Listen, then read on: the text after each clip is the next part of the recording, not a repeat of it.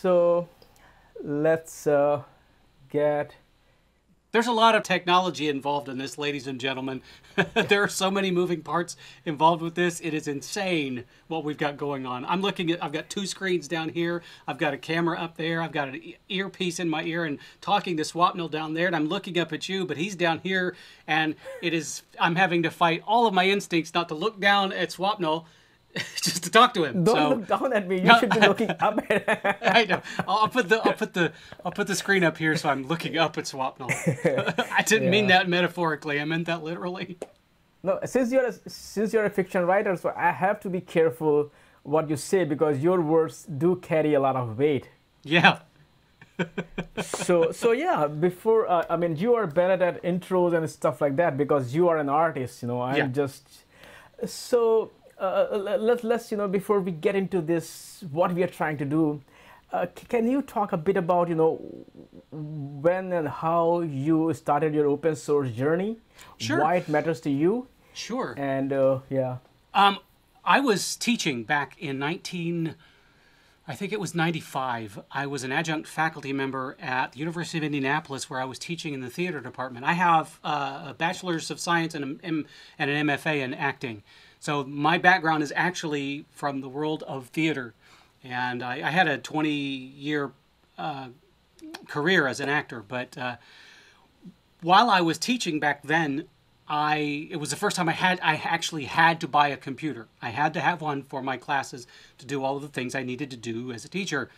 And it's funny when I look back, and I paid like $3,000 for this Pentium 75 computer. And it came with Windows 95. I think it was Windows 95. It was Windows 95. So I was so excited about this because I'd never used a computer before. And it was, I had briefly used one, but that was back in undergraduate school when we had this Macintosh farm, but that was using OS 9, where I was charged with creating all of the playbills for the theater department. So I was doing graphic design on those. And interesting little sidebar, way back then, somehow I managed to crash the entire Mac farm at school. I had used a disk that was corrupt for some reason, and I put it in, and then all the Macs went down. I can't explain that. It could have been just coincidence, but that's my story. So I'm teaching this class, and I'm working on Windows 95 with this Pentium 75, and it kept blue screening on me. It kept crashing, and I was just left and right, I was losing data. And it was getting really frustrating. So during that process, I struggled through because I didn't really have the time to dedicate to learning something different. So I struggled through it. But during that next year, I knew that I had to find something different because Windows 95 was just killing me. Mm-hmm. So I started searching around, and this was back, with bulletin boards and all of that, and I found mention of this new thing called Linux. So I kept looking at it and reading about it and reading all the warnings that how challenging it was, and it was new. And eventually, I finally went to CompUSA. If you're old enough, you'll probably remember CompUSA. So I go to CompUSA, and I'm looking around, and I always went to CompUSA because I was always looking for new software or games and such, because I was really into like cyberpunk games at the time. And so I was going down the aisles, and I went down the operating systems aisle. And of course, it was just nothing but Windows. But then down on the bottom row, there were 3 or 4 boxes. And one of them was Red Hat 4.2, and one of them was Caldera Open Linux 1. I liked the name Caldera, so I bought Caldera Open Linux 1, and it was like $70 at the time. And I went home, and it was first time I'd ever bought an operating system. I'd used a computer enough that I was familiar with how they worked, but I'd never purchased an operating system.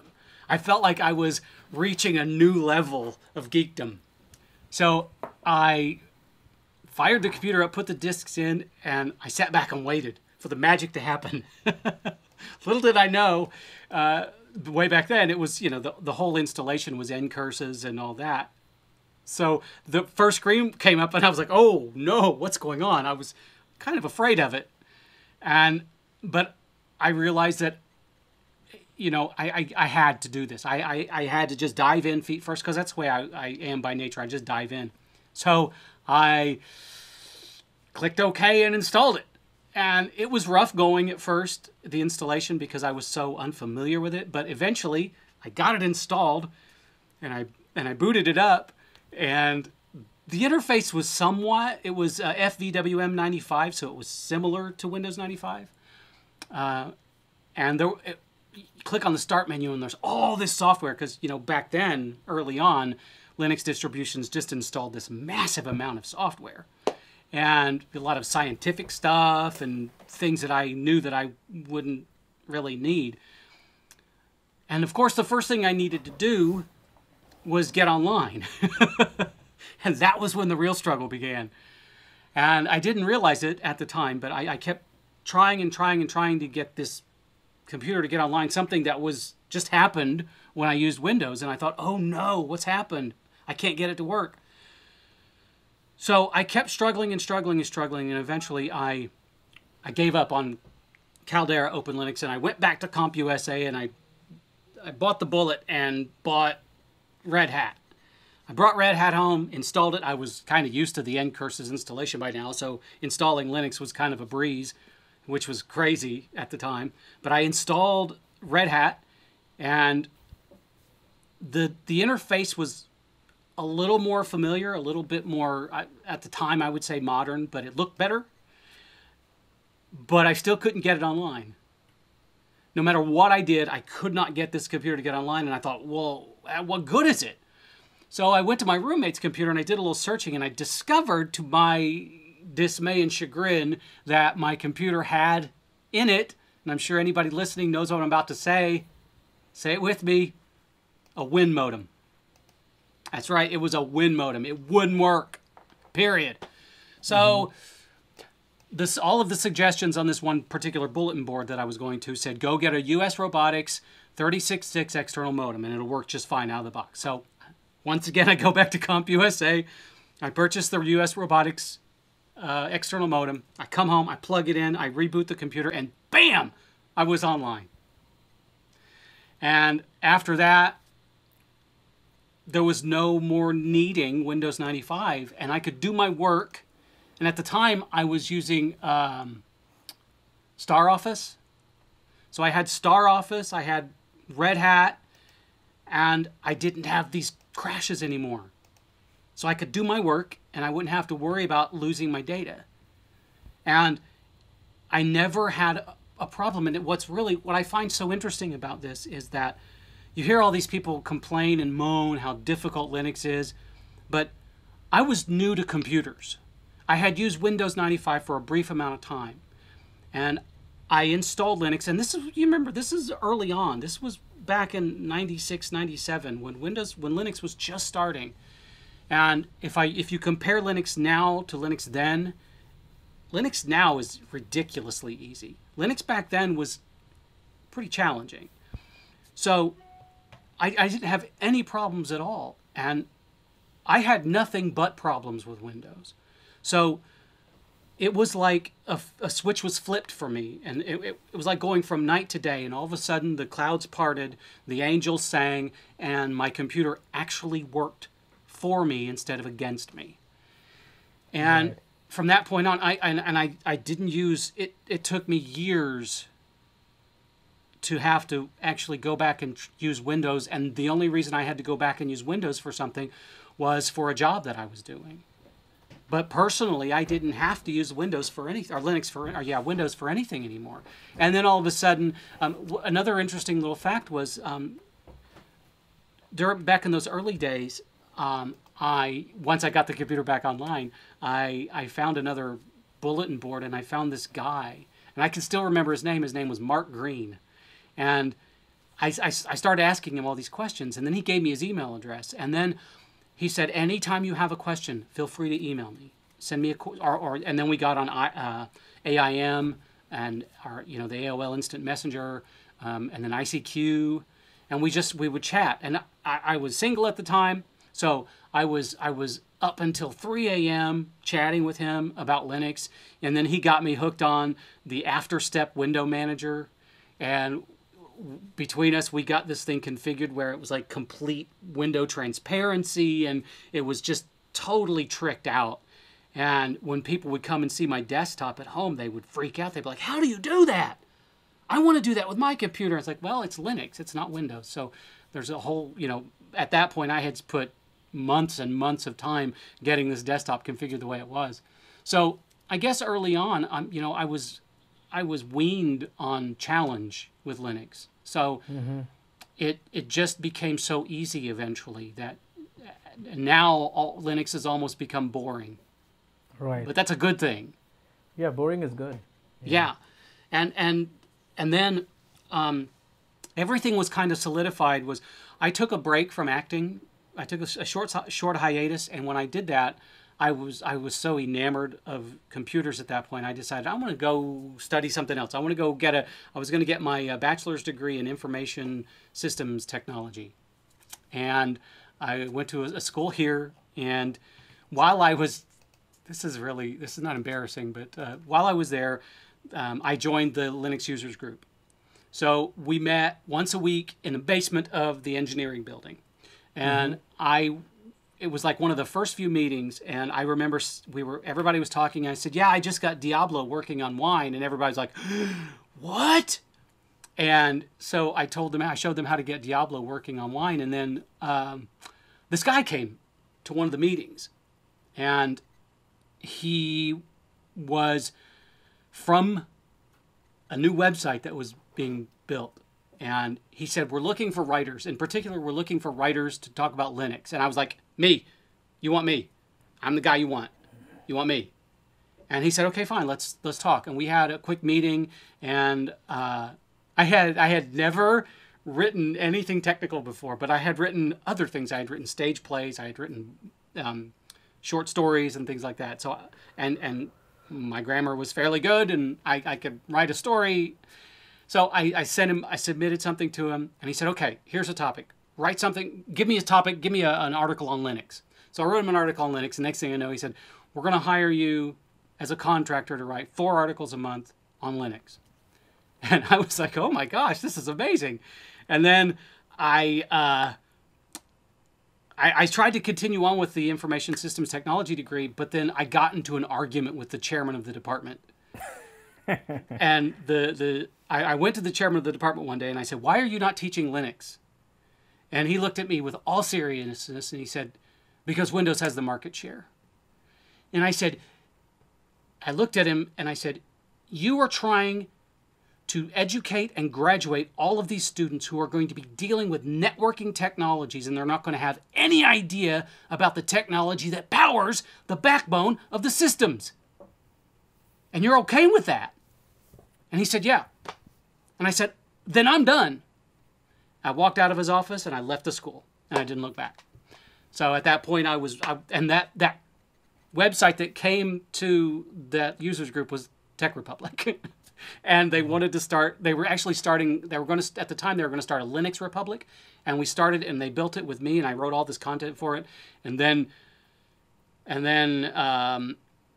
someone else kind of took over, and they said, "Well, Windows has the market share, so blah, blah, blah." And they said, we're gonna scrap Linux Republic. And I was like, "You really don't want to do that. You really want to keep this going, because trust me when I say that one day Linux is going to be so crucial to business, they will not know what to do without it. And if you keep this going, you will have something really special." Well, they didn't listen to me because I was just me. I was, I was low man on the totem pole. And, but I'm still with Tech Republic. I still write a ton of content for them. And, Linux is still my primary operating system. I do use Mac OS for 2 things, really: video editing, and when I get my books back from my editor, I have to use Pages because of what she uses. But honestly, when I think about it, I don't know where I would be had it not been for me not discovering Linux. Had for me just if had I not discovered Linux, I would not be where I am today. Right. And I am very grateful for Linux and open. I mean, open source has built and made my career, pretty much. Yeah, I can see that on the tattoos on your body. So. Yeah. I've got the Linux Penguin. I've got the old Red Hat logo, and I have the old Ubuntu logo there as well. Yeah. So now Red Hat is working on their new logo, so you will have. I know. Yeah. That's a very good. I think that's a very good journey in your venture into the Linux world. Mine was a bit different. What is funny is that. In the school days, because I grew up in India, school days, I think when we were in the 5th or 6th grade, they were offering computer or Hindi language. And back in those days, it was like computer, you go in the room, you do the whole basic flow chart, go to and all those things. I don't even know which year was that. And we went there initially, but after that I lost interest in it because I was a science fiction writer, so I was more into science kind of stuff where I can actually do things. So I had a chemical lab in my home where I'll do a lot of chemical experiments, I'll do a lot of electronics experiments. So I did not see much that I can do beyond what they were telling. So you are telling me to do this and it does that, it's finished. So that's not something new or creative or exciting. So next year I chose Hindi language over computer. So I gave up on computer totally. And you won't believe that I did not use computer at all till 1990. That's when internet came to the town through, you used to go to cyber cafes and stuff like that. And that's when I found that because I used to go to libraries to do research for my stories and, the fiction that I was writing, that was my bread and butter, I used to make electronic devices for, other people, and that's how I used to make money back in those days. And that's how I started writing, because I created a circuit diagram and gave it to a publication. It was called Electronics for You. No, not Electronics for You. It was a Hindi magazine, and they published it. And that's how I was, I think, 16 or 17 years old. That's when I started getting paid through writing, and I kind of enjoyed kind of fame because I was also on All India Radio. I will go and recite my stories there. So when I will go to the local post office, the postmaster, when he sees me, he says, "Oh, you're Swapnil." Yeah. Oh yeah, I heard your story on radio, like come inside. So every time I go, of course, back in those days, we had to post the stories. There was no email, so I have to physically type the story. And I used to have a typewriter, I will type the story and post, and he'll always invite me, come inside and give me a special treatment. Then I found the internet, so I would go to cyber cafe and use their, I would just sit whole day, I'll go in the morning and come back in the night. I still did not have a computer. Once I was writing a long book, then I borrowed a computer from my friend, Vishal Seth, and he lent me the computer. So he ran a school, so I will borrow his computer every weekend and use it and give it back to him. Because I never saw, I had a typewriter, and I was more than happy with the typewriter. Then I moved to New Delhi, and that's when I started the filmmaking course and the journalism course. And that's when I met a filmmaker. He was also the head of the department of where I was getting my filmmaking and journalism course. And he saw me that I was doing some, video editing work. Okay, there's a long story behind that. Is when I finished my I don't know what they call here, but college there, which is 12th grade. I had, I come from a belt where they go into administrative services. Which I don't know what is the equivalent from here, but it's like federal government services, which, highly paid job, very reputable. My brother was into this, so there was a big pressure from my family to do the same thing. I did not want to do that. So I lied to them that I'm going to Delhi to pursue a course for that particular kind of job. I went to Delhi, I stayed with my friend, I explored certain things, and I did not like, all those, those kind of jobs. That's when I found this university about filmmaking and journalism. I went there, took the test, and then, I think that year it was for TV anchor or something like that. And of course, I did not have a TV presence back then. I was very slim, When you're in the student days, you're very slim and everything. I don't think I still have any camera presence, but So I came back to Lakhimpur, my hometown, and I went back again for the next season. And this time I contacted a lot of established writers because my sister was already an established writer in Hindi literature, and she was doing her PhD. So I was following a lot of writers who were based in Delhi. So I kind of touched bases, and one was Asghar Wajahat. He's a very prominent writer in India. And I called him, and he said, "Hey, Swapnil ji, come tomorrow and we'll meet." So I went to the university. I met him, and he said, "Hey, why don't you start as my assistant? You start. I mean, I have so many things to do. You can assist me in translation from Hindi to English, and we can go to meeting. We can do a lot of things." So I said, "Well, I used to be his fan as a reader, and he's a very prominent writer. Why not? And that will kind of, bring me to that field as well." So I started working with him. And then he was working on, he was a head of department of this, multimedia section of that university. So one of his friends, he had some very old folk music, and he was trying to digitize them. So he asked, "Swapnil, can you do that?" And I did not own a computer till then, I did not have a computer. Right. I said, "Yeah, sure." But my only good thing was I was very good into electronics, so I was very good into learning things. So I used his computer, and we got a tape recorder and stuff like that, and I started digitizing. And then I started using Nintendo software, used to be there for audio, so I was because it was old audio, so I was trying to recover the tracks. So the head of the department of film and journalism course, he saw me working on these files. So I applied for that course, and I was selected into that course. I joined that course. So he said, "Hey, Swapnil, I live just 3-minute walk from here. You live so far. You take a bus in the morning. Why don't you just move in with me, because I have 5 rooms there in my house, and you can also help me with my filmmaking projects because I do a lot of documentary filmmaking." So I moved in with him, and I started doing the filmmaking thing with him, and it was Mac back then, and that's how I learned more film editing through him and through my course. Then I finished the course. Then I started looking for the job. I wanted to go to Mumbai to pursue filmmaking, but I knew that I was already 25, I guess, by that time, and I know it will be too much wastage of my time to go to Mumbai. So I said, let's just try to do something in Delhi. So I tried to find print job. My first job was with the tourism magazine. I worked there for 3 months. I did not like it. It was just like make up stories about how things are good, and there was no real stuff there. That's when a job opening for Electronics for You magazine group came out, and that was the magazine that I used to read in the childhood days. That was my favorite magazine. So I applied. I met Rahul Chopra, who was editor, and I got I got a job. And so they were starting a new property called EFI Times, and they needed somebody to kind of head it. So I kind of become as a senior correspondent. I started the site. Then they hired more journalists under me, new interns kind of thing. And there was at one time there was a team of 9 journalists working. So we were creating news items because they had 4 or 5 public magazines, print magazines. So we were creating news for each group. But the site itself grew so much. It was meant to be an intranet, but it grew so well that it became internet. And it was amazing because in the early days, Keyhole company, which was acquired by Google, which is now known as Google Earth, the CTO of that company was in India. So he contacted me to meet him. I said, okay, I can meet. So that's how I started building contacts.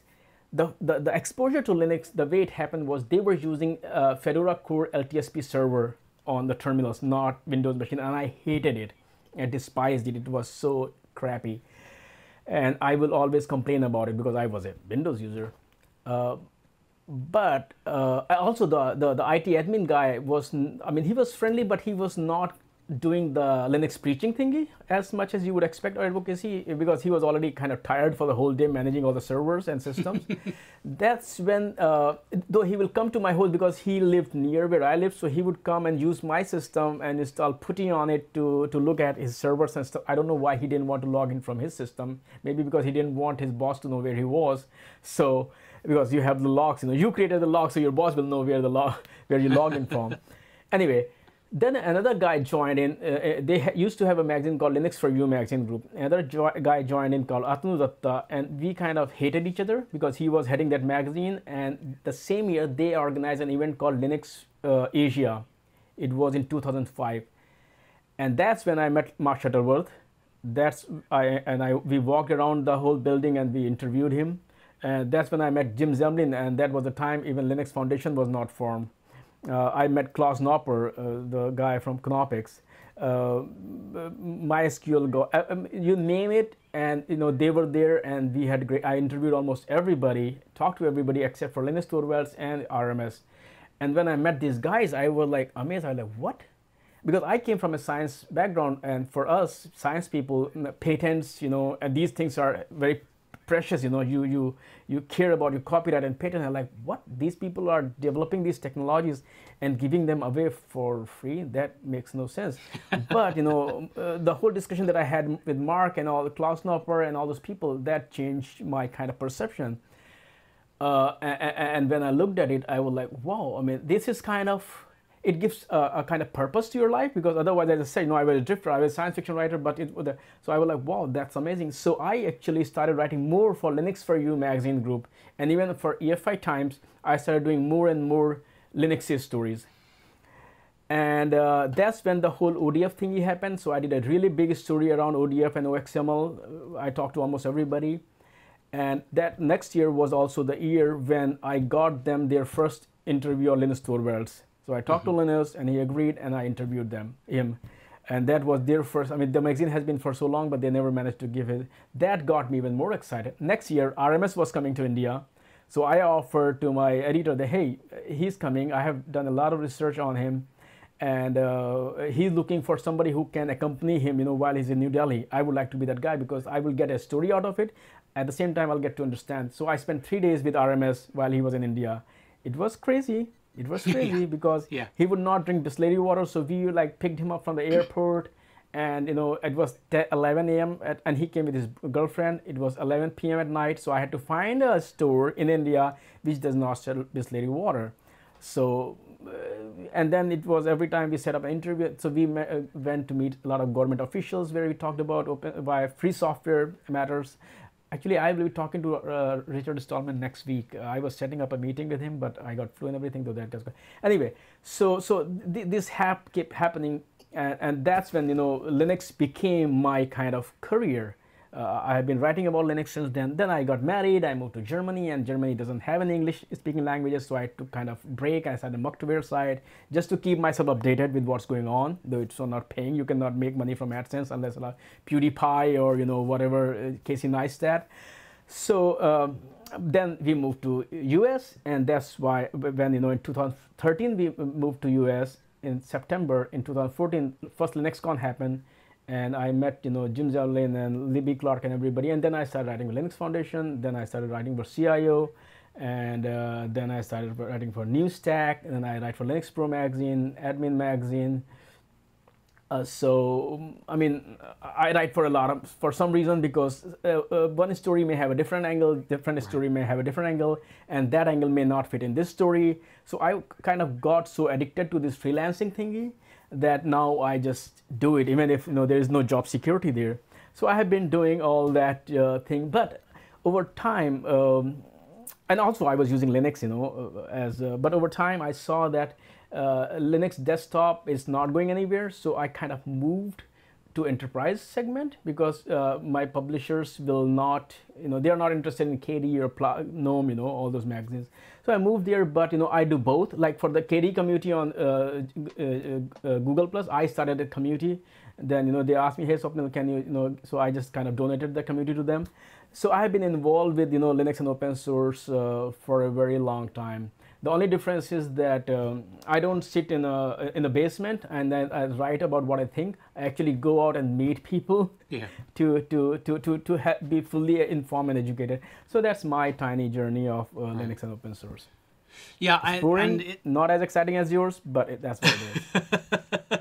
I think it's interesting that when you talk to people about their stories of how they discovered Linux and how an open source, there's always this common thread, at least for a lot of the people that I've met, then the common thread being the tools that they had at their disposal weren't working, and they had to find something that would work.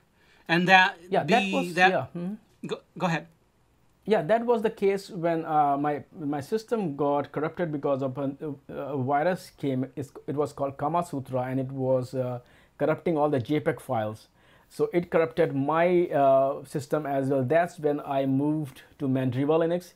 and then I used Debian. I hated Ubuntu back then because also it needed more RAM, and my system had only 456 MB of RAM, Yeah. 256 MB or something like that. But then I moved to Ubuntu, and then I became Arch Linux user, and then I became OpenSUSE user. So I have been using Linux all the while. And you're right, it was more about tools. But I just like you, I also use Mac OS and use Linux both. Windows is the only thing that I cannot tolerate because the workflow doesn't work. It's not Unix per se. It's I mean, on Mac OS I get the pure Unix shell as well. I can live in terminal, so my workflow works better between Mac OS and Linux than with Windows. But I'm a strong believer of what is your ultimate goal? Do you want to use tool to create a work of art, or do you want to use, like, are you boarding a flight because you want to go somewhere? The thing is the destination versus journey thinking. Yeah. So my goal is that depends on the use case, I use a tool to get that job done. So I really don't care whether the tool runs on Linux or Mac, whether it's open source or not. Only thing that is critical to what that tool does. If that tool is really getting access to my, it's really about, like, for example, when I work on my novels, then it always sits on my local server. It doesn't leave it, because when I have pictures of my son and kids, they live on my local server. I never upload them. But there are a lot of other things. Like, for example, if I'm working on a story that is going to be published tomorrow, I don't mind working on the story on Google Docs, If I'm editing, an image, I don't mind using Adobe Photoshop.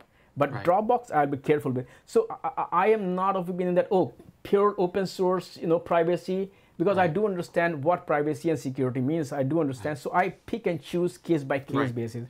Well, that's been one of my problems with. I did an article about predictions for 2018, and one of the predictions that I made was the rise of not groupware suites, but Office suites on Linux, and that LibreOffice would improve drastically, and tools like SoftMaker would be more accepted. And I couldn't believe the flack I got, because people were saying, well, SoftMaker's not open source. But it doesn't matter.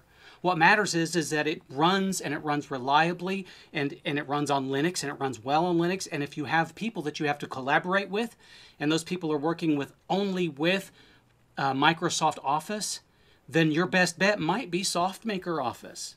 And just because it's not open source doesn't mean it's not a viable option. And I think, and I get it. I understand the need for some people to have pure open source software on their machines. I get that, and I respect that. But for me, that idea ends when open source software can't fill my needs. For example, and I mentioned this earlier, video editing. There is simply not a good enough tool on Linux to do video editing at the level that I need. And I tried. I used OpenShot for years, and I struggled with it. And I made do with it until they finally moved up to I think the 2.0 version, and kind of broke it all. And the old version would no longer work. And at that point I said, I can no longer create the videos that I need. I've got to find another tool. And I looked at every possible video editor on Linux, even closed source options, and none of them would work because the video drivers, the communication between the software level and the hardware level on Linux with regards to video editing is just painfully bad. So I finally, and this was kind of also precipitated by the fact that I got hired to do another job for a company that the software that they needed, they needed a plugin for, I think it's called on24.com, and the on24.com did not have a plugin for Linux or Chromebooks. And I would not use Windows, because every time I ever get near Windows, I feel like it's going to crash on me. So I said, okay, fine, I'll buy a Mac. So actually, I talked to you about this, and you kind of helped me kind of win me over to buying a Mac. So I bought the Mac, and Next thing I know, I'm like, well, let's see what the video editor's like. So I downloaded Final Cut Pro trial, and I was like, oh my gosh, wow, that's what video editing is supposed to be like. And I know that there are people that prefer other solutions, but and I know that a lot of people were kind of upset about Final Cut Pro, the latest version, because it was so different. But because I hadn't tried any of the Final Cut Pros before, this was just it was magic to me. It made video editing so easy. I know.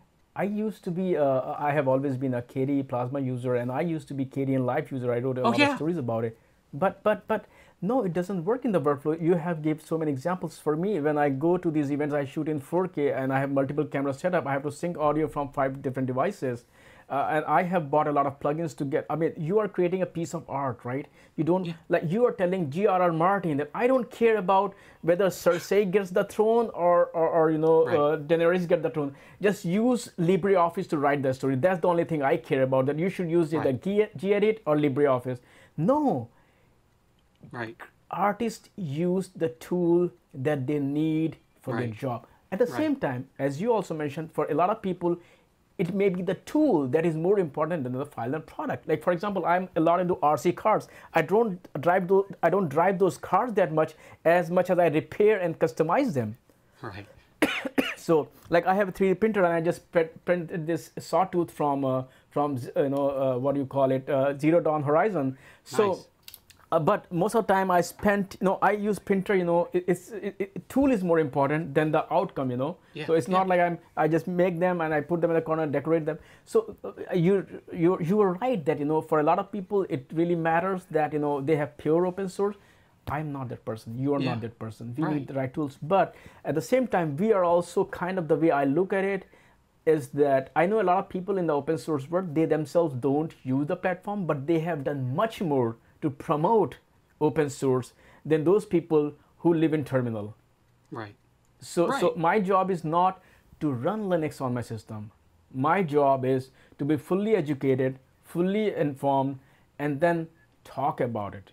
Right. Just because Elon Musk is you know, just because you are a rocket scientist, that doesn't mean you should not drive a car. Right.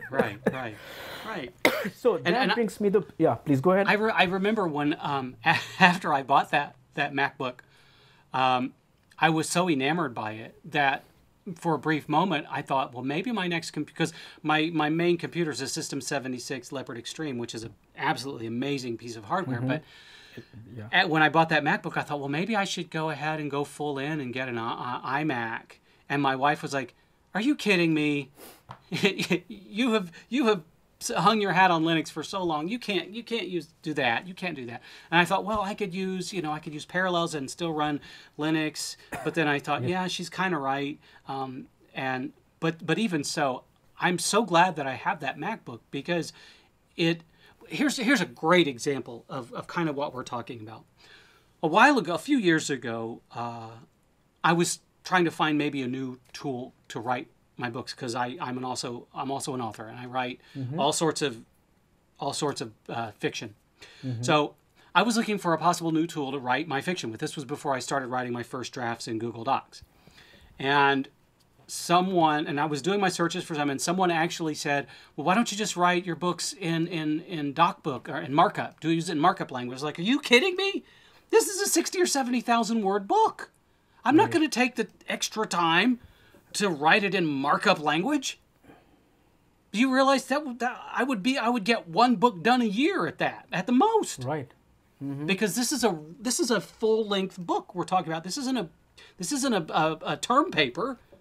Right. And so the very idea of writing an actual book from the command line is insane. And I know people have done it. And I remember a very long time ago, way back when I first started my writing career, I thought it would be really cool to write a story from the command line. And I tried it, and I think I got a half a chapter into it, and I was like, no, this is stupid. I can't do this. My energy needs to be focused on creating this world and these characters and this dialogue, not on programming the words to get from the terminal to a file. Right. people have already done that. It's called LibreOffice. Exactly, yeah. And when I am writing, I mean, I also write fiction, though I'm not as proficient as you are. I'm writing. You have, I think, just finished a novel called POTUS. We'll talk POTUS, about yeah. that also. So when I write my novel, or when I'm working on my fiction, for text stories, I don't care. I use Ulysses on Mac. I use gedit on Linux. I use Sublime Text, which is cross-platform on both. Right. Then I want the font rendering to be perfect. When I italicize something, when I make something bold, when I put something in quotes, Yeah. I want the impression that I'm actually hearing my character talk. Yeah. So because I am in a totally different world at that moment, so I don't want bad font rendering or whatever it is come in my way. So I mostly write I'm very particular about font rendering and how it looks. So I mostly do my fiction work either in Microsoft Word. I pay $99 to them, or Pages, because the font rendering, no offenses, LibreOffice doesn't have that good. It's great. No, you're right. Yeah. You're right. And as you mentioned in your article earlier, that it cannot even deal with a huge piece of work. So that brings us to another interesting point. That is that why are we doing this? Oh, before we talk about that, what is POTUS all about? POTUS is okay. I wrote this other book called Punk Ass Punk, which is it's a story about a punk band that is hired by the NSA to take down a drug lord. And I wrote that a year and a half ago or so. And after 2016 happened, I realized that there was something building up inside of me. And I won't get too deep into it, but I desperately needed a release. I needed catharsis from what I was feeling from this landscape of whatever you want to call it, whatever you can call it, a nightmare or whatever. But there was all these feelings welling up inside of me, and I knew that I needed to vent all of that out. Otherwise, I was going to absolutely lose my mind. So I came up with this idea for a book. And the idea was, what if I put somebody in a race for president against an incumbent president that's very much like the one we have now? And if I put somebody that's completely opposite of a politician in a way that the president we have now could not have fathomed. And instantly I thought, what about the lead singer from my punk band? Mm-hmm. What if he ran for president? But even better, what if he was asked to run for president by an official legal group? I won't get into too many details, but yeah, don't give away the story. So I realized that was the book that I had to write at that time, because I'm very much about writing whatever the universe tells me to write. I keep an editorial calendar for my tech stuff, but I don't keep an editorial calendar for my books, because the universe is going to tell me what to write when it's time for me to write it. So I started writing this book, and it was so cathartic for me. I could say so many things. I could say it from a narrator's level. I could say it from a character's point of view. That's true. And I drew from kind of some of the things that I posted socially about the president and how his speech patterns. And so I drew the character of the incumbent president from that. And it's going to be a series, I hope. And what I'm going to do now, it's in the hand of beta readers now. And the first beta reader's already gotten back to me, and she absolutely loved it. But, and my fear was that it really was just a book about me just lambasting and bashing on the president instead of a story. And fortunately, I actually wrote a story. But as soon as I get it back from beta readers and I send it off to my editor, then I'm going to start trying to find an agent for it. Because I work with one small publisher, but for one series, and all my other stuff, I indie publish it. But I've reached the point. I've written almost 40 books now, and I've reached the point where it's time for me to try to go back to big six publishers and find an Yes. agent and go that route. And I think that this book is that book that I need to use for that because it's very timely.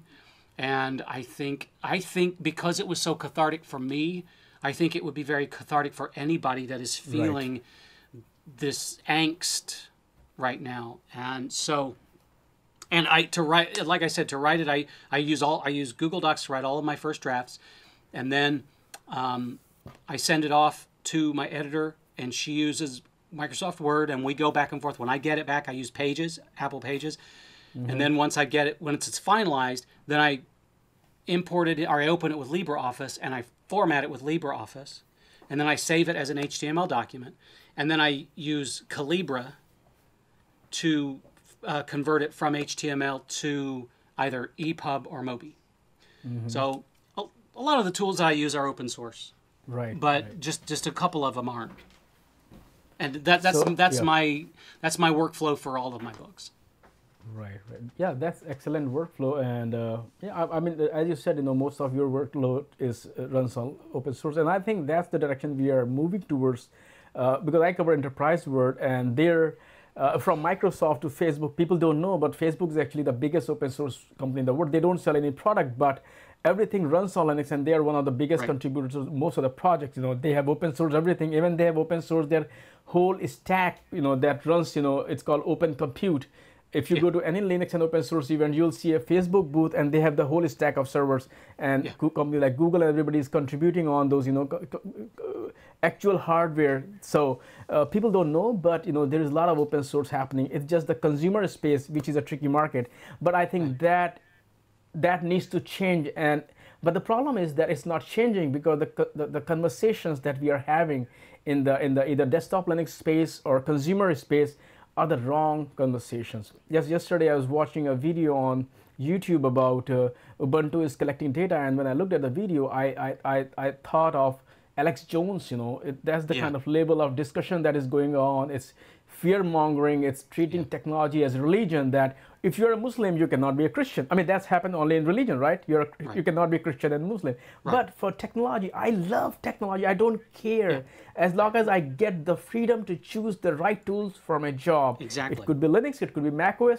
Windows, I'm not very sure, but that's why I have Samsung Galaxy Note, which runs on Android. I have Nexus, I have Pixel, I have iPhone X, everything. I want to enjoy everything. Why should we be deprived? So the conversation that I wanted to have is that our love for technology. I mean, right now, as you intro in the beginning, that we are kind of surrounded by technology just to record this video. But how to kind of bring the open source community into the mainstream, and how to bring the mainstream user base to the open source world. That's the kind of thing that I am more leaning towards. And so from your perspective, what is your idea about what we are trying to do here at YouTube? Well, it's very similar to what you discussed. There's this strange thing that happens with technology. We have the open source zealots that don't care about the end users. And then we have the end users that don't care about the developers. And there's this big chasm between them. And in reality, if the open source zealots didn't have end users to use their products, they wouldn't be necessary. And if the end users didn't have the open source zealots creating the products, they wouldn't be able to do anything. And so I have spent years trying to bridge that gap, to try to look at the developers and say, look, you have one job, and that job is to create a product that the end users can use. And end users, you have a job to use the product. And there doesn't need to be this huge rift between you. Developers shouldn't be developing for developers. They should be developing for users. Because if they don't, then the scope of their audience is going to continue to shrink. And there was a brief period, or there was a long period in time with open source where that was happening, where developers were only developing for developers. Yeah. You had the GNOME developers who only listened to what other developers asked or said. They never really cared about what the end user said. Same thing with all of the other platforms. And I think that, my perspective may be a little bit skewed, but I think at one point in time it was Ubuntu that finally said, oh, maybe we need to listen to the end users. Now, of course, there have been periods where Ubuntu said, we don't need to listen to the end users. But the truth of the matter is you do. So my goal, I think, is to try to help people understand that we are an ecosystem, a very delicately balanced ecosystem, wherein each side of the coin depends upon the other.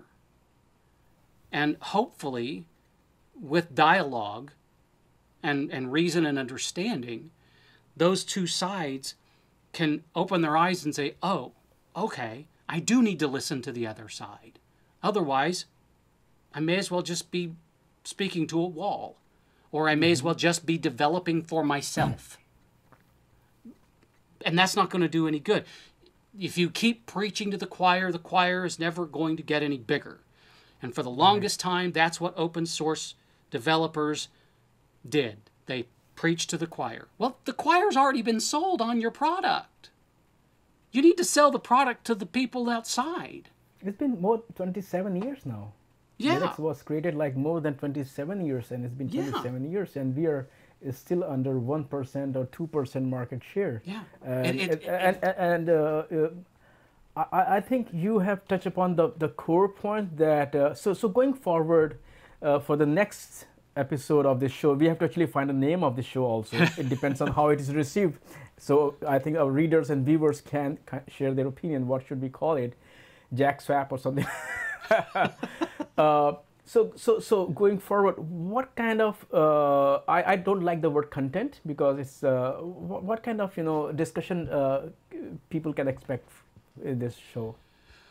Well, I think that we'll probably talk a lot about the needs of the end user and the needs of the developer, about desktops, about the right tools to use and the wrong tools to use. I think that probably will not talk about market share, because I think market share is a word that really has only has value to people who crunch numbers.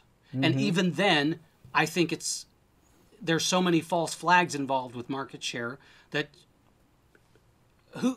really, and I've always felt this way. It's like, what I was thinking of, I'm sorry, I don't want to interrupt you, but no, I think we can also talk about market share in a way that, does it really matter? Yeah, exactly. And second point is that I was watching another Alex Jones C-like YouTube video that, this is the problem that I face. When I go and search Linux on YouTube, it's really hard to find mature content out there. Right. So that's what I want to change. And so people were like, Linux has marketing problem. No, it does not. It has platform problem. People don't use operating system. People use applications to get work done. Right. If marketing was a problem, marketing was the challenge, Microsoft would be dominating the Xbox world. Microsoft would be dominating the mobile world. They have all the money in the world. But no, they failed, so it's not a marketing. So I think we can discuss those topics as well, because that can be of interest. And as you said, it's mostly, I think the impression that I get is mostly that it will be, kind of a bridge, what developers want and what users want, and what is, because you and I are users. We don't sit on computer to fix, the audio is not working. Because I've seen a lot of YouTube videos where people spend half of their video in just fixing the audio. On Linux systems. So I think those are the things, and we can decide on the next story, what should be the next story, and I think we can see where we go. Well, just really quick on what you just touched on was, I think that Chrome OS proved that platform doesn't matter. Right. Because it's a web browser. It's a glorified web browser, and how many people get their work done on Chrome OS? A lot. Yes. And so, Linux does have I think Linux has two problems. I think they have a platform problem and a marketing problem. But I think the marketing problem would be solved by solving the platform problem. Yeah, because even if you look at the marketing problem, I'm giving you my own experience is that I have never seen a Chromebook in any store that I went to. They don't sell here in the DC. I have never seen any Chromebook. But Really? yeah, I mean I have never. I mean they all they have is either Windows or what you call it, Mac OSs, but nothing running Chrome OS. At the same time, you don't see Pixels also on stores, but they have the market. It's not about putting the device in the store. It's more about that one person uses the device and that person finds it actually works. Yeah. It solves the platform problem. That person can get the work done. That person does word of my mouth, but this person is not a techie. There's a big difference. When techies tell other people, it never works. Right. My wife doesn't listen to me. 80% of her shopping comes from her friends. And when her friends talk to me as a techie, they do know that, oh, it's Swapnil, so he's, but they will buy, no matter how much I say, they will buy whatever their friends buy. So it's, I still think it's more of a platform, because we can talk about the marketing, in the next episode. Sure. If that is a problem and how other platforms have succeeded, Okay. So, I mean, look at Chrome, Microsoft controlled Windows Word, but Chrome became dominant. Google did not have anything to put in the Microsoft Word to promote Chrome. But Chrome, why? Because it worked. The platform problem. Exactly. So yeah, I think we can have a different perspective on different topics. But from personal, my personal point of view, I think I am very much kind of interested and excited about talking. I've been following your writing for so long, both in fiction and non-fiction domain. So I'm really excited, to be working with you on this show, where we talk about Linux and open source and kind of have some great conversation there. So I hope our readers will like it too. I do. I agree, and I think that, and I think one of the things that you mentioned a number of times to me personally, and in here, is that finding a mature conversation about open source has become rare. And I think that that's one thing that we can offer is a mature conversation. We may not agree on everything, but we can maturely discuss it and show the people out there, be they developers or users, that there is an alternative and a mature alternative, and that the idea of finding the right tool to get the job done in the most efficient and reliable way you can is the single most important thing you can do with technology. It's not about being a zealot. I have been the Linux zealot for a while. I have been too, a long time. I know. And for a while, I mean, I fought tooth and nail in business and in personal life to say I lost a lot of friends. Yeah, I lost a lot of friends because they were Mac users, and I would call them names, and it ended there. And now it's all about I just have to get my work done. Exactly. So I think we should just think about the gist of this is that instead of putting technology in center and put people around it, let's put people in center. Exactly. Why we do anything. Right. Why we watch Game of Thrones, why we read your book, why we watch the alternate carbon or what is it called? What's that? The new show, alternate carbon. Altered Carbon. Altered Carbon. Whatever reason you watch that, So same with the computers. Yeah. You buy it for so I think you're right. More mature conversion, more realistic conversion, not where you just come up. Oh, we should do for the sake of doing it as a zealot now. So and you're right. We have to put people first. You have to put people in the center of the discussion, and once you do that, I think problems will solve themselves. All the problems will be solved if we put people in the center, no matter whether it's politics or it's social or technological. Exactly. Yeah. So okay, then you are a senior writer than me, so you can wrap it up, and then we'll look forward to the next episode. Okay.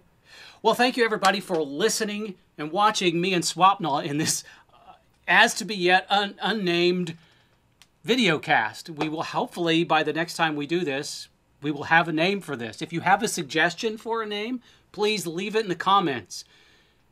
Be nice. Or not. We can ignore those not nice comments if we want. But seriously, thank you for tuning into us. We appreciate it. Open source community appreciates it. We appreciate you. We appreciate the open source community. Come back next time. We'll have another specific topic to talk about, and we will keep it mature and we will keep it fun.